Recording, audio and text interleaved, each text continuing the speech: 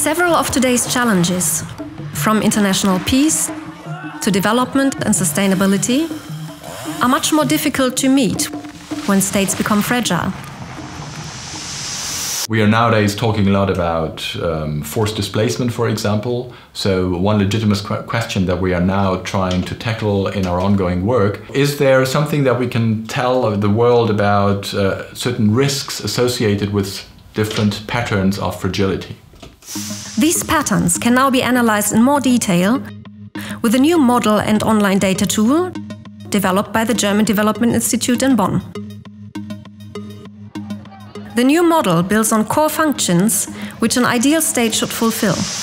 What was important for us was to understand state fragility as something that isn't one unique phenomenon. A limited number of core functions are really crucial. So we say what is important is state authority, which refers to the capacity of the state to provide security for its society, for the citizens, against physical threats. And the second dimension is what we call state capacity. It is the provision by the state of fundamental services for society. And the third element then that always plays an important role is what we call state legitimacy. And legitimacy really refers to the acceptance by the people, by society, of the state's claim to rule them. While many political scientists use these dimensions to describe state fragility, the DIE researchers developed a methodology which identifies differences and similarities among states worldwide.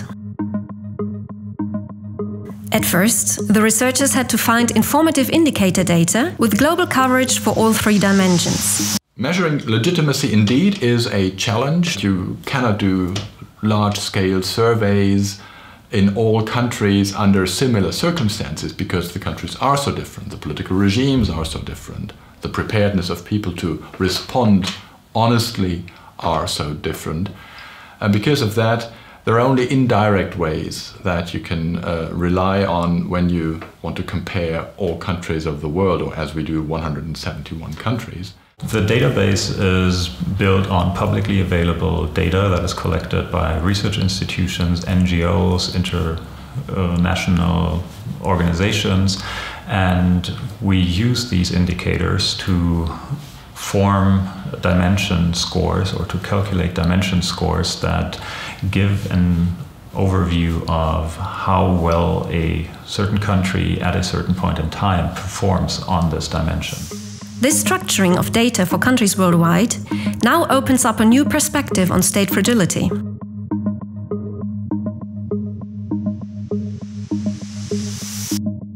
Then we used a statistical method to actually identify patterns in this data set. And you have swarms of mosquitoes in the room that are not kind of evenly distributed, but they come in swarms.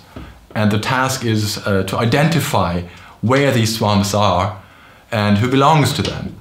And these clusters are what we call constellations of state fragility. We're not aiming for a continuous index that scores all countries along one dimension of state fragility. We're trying to highlight, especially for the middle range countries, that there are differences between countries that might score very similarly on the Fragile States Index.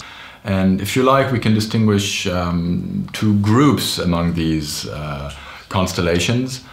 One group of countries that is basically along a similar path along all three dimensions, dysfunctional states with problems in all three dimensions, what we call semi-functional states, where the situation is okay-ish with respect to each of the three dimensions, and well-functioning states, as we could argue your typical Norway and other countries.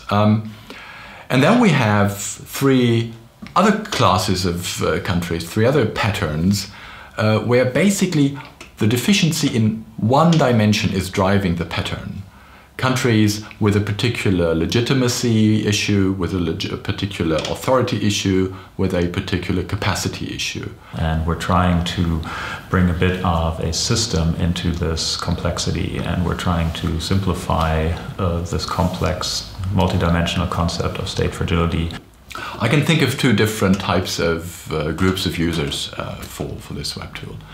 And one is kind of the practitioner's world. Our tool could help them to look at the issue of state fragility from the perspective of different types of challenges rather than the image of something to achieve by getting ever better or something that is getting ever worse. But different patterns that come with different challenges, I think, is a better way of understanding the issue here. And also researchers get ideas of where to push fragility research in the future and build up ideas for new studies, identify interesting cases.